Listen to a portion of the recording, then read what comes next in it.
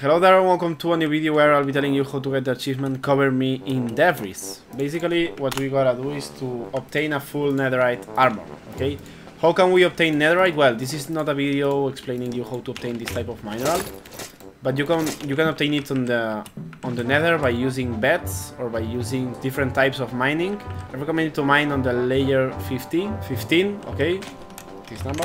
And well, once you have the netherite, you're gonna have this, like, the ancient debris, this netherite scrap. You're gonna have the ancient debris, you're gonna cook it, and you're gonna have this netherite scrap. And with this netherite scrap and this gold, you're gonna merge both and have netherite ingots. And with that, you're gonna finally get, with a diamond piece of armor, for example, and a smithing table, what you're gonna be able to do is basically put 4 gold ingots, for example, 4 netherite scrap. Let's take all the netherite ingots, and with the smithing table we're gonna put diamond helmet, netherite ingot, and a smithing template. Doesn't matter.